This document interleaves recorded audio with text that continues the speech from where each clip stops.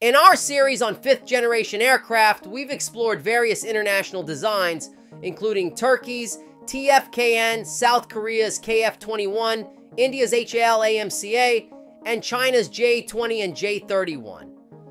So far, South Korea's KF-21 appears to be the most advanced in terms of technology and available expertise. Meanwhile, China's J-20 benefits from substantial funding and robust manufacturing capabilities. Today, we turn our focus to Russia, which has developed two next-generation models, the Su-75 Checkmate, whose future remains uncertain, and the Su-57 Felon, an older model already in service, originally designed to rival the F-35 and F-22.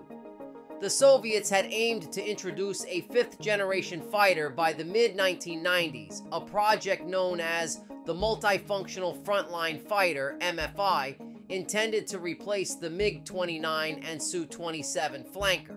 This led to two competing concepts: MiG's 1.44 and Sukhoi's S-32, later known as the Su-47. But neither met viability standards as they needed to fulfill both fighter and multi-role functions.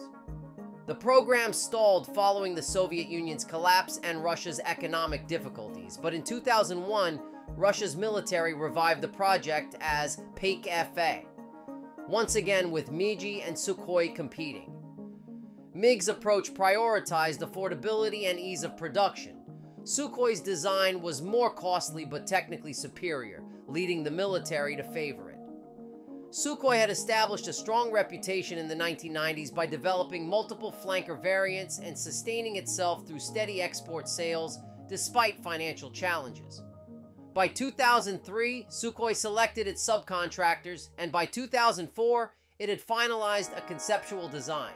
This design, the T-50, bore similarities to the F-22, but without the extreme cost. Funding began in 2005, and by 2007, the design was completed. A prototype was ready by 2009, and it achieved its first flight in 2010. Over the next decade, Sukhoi developed 10 additional pre-production demonstrators, and in 2017, the aircraft was officially named the Su-57, receiving the NATO designation Felon.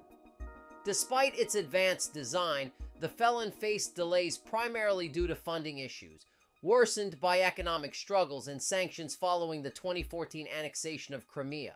By 2020, however, the aircraft was officially in service with the delivery of the first production model. The Felon was designed to surpass the capabilities of the Flanker, Russia's most versatile and powerful fighter, comparable to the F-15. Many designers agree that the shape and style provide multiple advantages, such as enhanced agility, high altitude and high-speed performance, and stealth capabilities. This consensus on design is prevalent in countries like China, the US, and South Korea. However, in Russia, there has been some contention. Some Russian designers held the controversial view that the flanker had already achieved the ideal fighter airframe, making further developments unnecessary. They argued against following current trends in military aviation, believing the flanker's performance, particularly its superior handling at both high and low speeds, offered significant advantages over rivals like the F-15, which lacks comparable low-speed capabilities. There has long been debate over how the flanker compares with the F-22 in low-speed performance. However, unlike the F-22, the flanker and most 4th-generation designs lack a stealth-optimized shape, placing them at a disadvantage in beyond visual range scenarios. The Su-57 Felon, in contrast, clearly prioritizes stealth, though some designers felt this came at the expense of the flanker's ideal flight characteristics. Let's review the approximate technical specifications of the Felon, which, while not official, are widely inferred from major online sources. At high altitude, the Su-57 Felon can supercruise at Mach 1.3 and reach a top speed of Mach 2.2. Faster than the F-35, but slower than the F-22, J-20, and many flanker variants. Its range is notable, reportedly 3,500 kilometers on internal fuel and 4,500 kilometers with 2 external drop tanks. This is significantly greater than the F-22's publicly stated range of 1,000 kilometers on internal fuel, suggesting a possible design trade-off to achieve this extended reach, bringing it close to the F-35C's capabilities. The Felon's service ceiling reaches 66,000 feet, roughly matching the F-22's estimated ceiling. In terms of weaponry, the Felon's configuration mirrors that of the F-22. It has 6 hard points within its internal bay, with an additional 6 external hard points. The exact missile load capacity is unclear, though it is likely that at least 4 R-77Ms can fit internally, potentially utilizing all 6 internal pylons. This setup closely aligns with the F-22, which has 6 internal and 4 external hard points. The Felon is also equipped with a sophisticated sensor suite for enhanced situational awareness, including an ultraviolet missile warning system, an infrared search and track system, laser directional infrared countermeasures, internal thermal imaging, and reportedly an additional electro-optical system. The Su-57 may lack the digital networking capabilities seen in Chinese designs, but its refined manufacturing process could make it mechanically superior and more reliable than the J-20.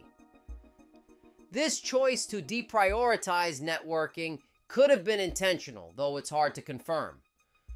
We likely won't know the full story of the Su-57 until further details or combat footage reveal its performance or production trajectory.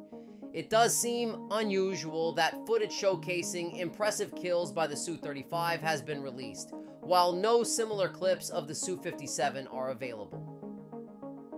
For now, we can assume that even in limited production, the Felon serves a more cautious deterrent role. In the event of a large-scale conflict, however, it would likely become Russia's primary air superiority fighter, similar to how the F-22 Raptor would be the main deterrent in a U.S. land conflict. Both the Su-57 and F-22 share more similarities with each other than with other 5th-generation fighters we've reviewed. They are unique in their limited numbers, highly valued by their respective air forces, and are likely each other's strongest rivals. In an all-out war, each would be carefully deployed as a critical asset to achieve air superiority. Now, if you like this video, check out this next video right here.